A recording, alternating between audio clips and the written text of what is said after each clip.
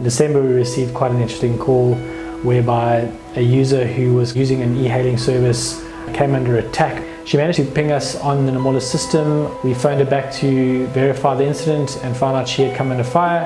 And having her GPS, the coordinates and her profile, we were able to establish what the closest police station was.